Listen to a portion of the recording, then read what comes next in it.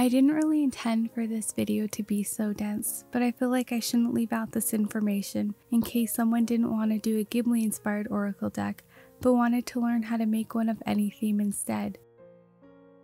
And just a disclaimer, there's so many methods to do this. This way just makes the most sense to me. So let's get started. First off, what is an oracle deck? I've seen online that usually oracle decks are an overly positive, simplified version of tarot cards, and going through many commercial decks, I have found that to be somewhat true. Most oracle decks do not have many negative cards, and if they do, they have a huge positive spin on them. While tarot cards do have a good amount of negative and positive cards, and that's not even including reversals. Personally, I like more negative cards in my decks because life has a lot of ups and downs, and I want that to be shown when I'm using them. But really, whatever floats your boat.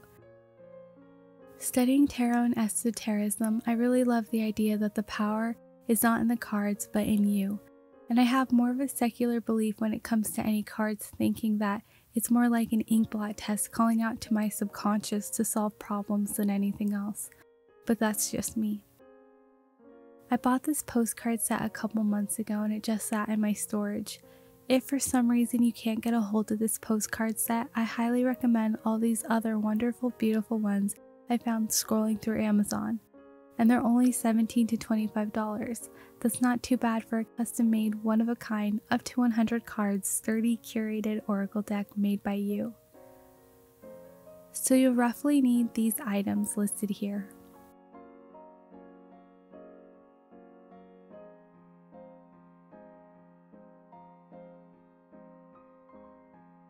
The deck can be any size you prefer or can hold comfortably.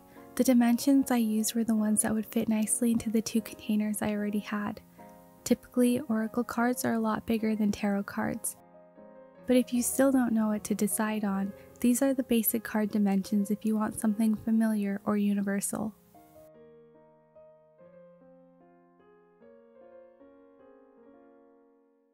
So I cut out a stencil and placed that over the area I wanted to become a card. With my permanent marker, I placed dots on the corners of where I was going to cut. This cutting board is really nice because it has a wire in the center that is a guide. All the materials I used are in the description if you're interested.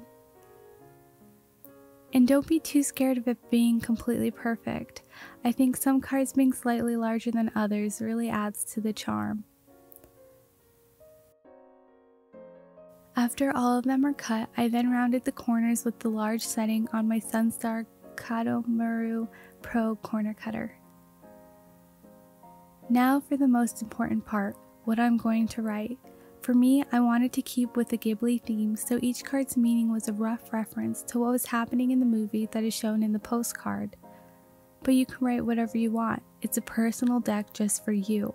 Tell your life story and the issues that are unique to you for future guidance you might need when you are meditating or looking for another perspective. So if you don't want to use plot points in Ghibli, here's a quick method for creating your own theme deck. The first question to ask yourself is, what is the theme? Then, how many cards do you want the deck to have? And lastly, separating the themes into subcategories for a more cohesive deck. My example would be reaching my goals and believing in myself. Decks can be any card amount, usually they're in the 40 to 50 range, so I will have mine at 40 cards. I want to separate mine loosely into 4 subcategories: planning and strategy, upbeat messages to just do it, overcoming hurdles, and wild cards. And here are the words I decided to use. You don't have to have little paragraphs and explanations on each card if you don't want to, and if you get stuck, look at other oracle decks for ideas. And here's some examples of extra writing if you don't want just keywords. Acceptance. I accept that some ideas or projects won't be what I had envisioned, but that's okay. And every project is a growing experience. Finished, Not Perfect by Jake Parker. Impatience. Quality work takes time.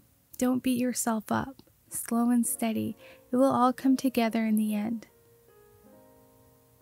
If you decide to do more than just keywords, I recommend you keep it short, sweet, and not too precise because then it might become confusing when you're looking for guidance later on. That's why I think general keywords are perfect. And lastly, if you have separate containers for your new cards, decorate them. For the larger deck, I used some postcard scraps to make a background, and I painted the Ghibli logo on the front.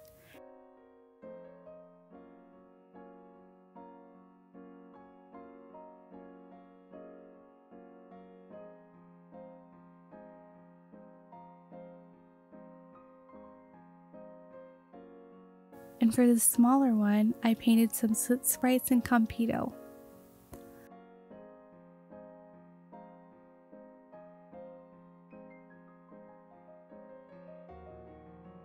I also really recommend using a fountain pen like I did. It creates a beautiful watercolor-like effect known as shading on this cardstock. If you've never used Oracle decks before, don't be nervous. All you have to do is shuffle a couple times, concentrate, and then pick the cards that are calling to you. I recommend just picking 1 to 3 since it could be confusing getting too many messages. But again, do whatever feels right for you. There's no wrong way. I hope this helped, and if you have any questions, don't hesitate to comment.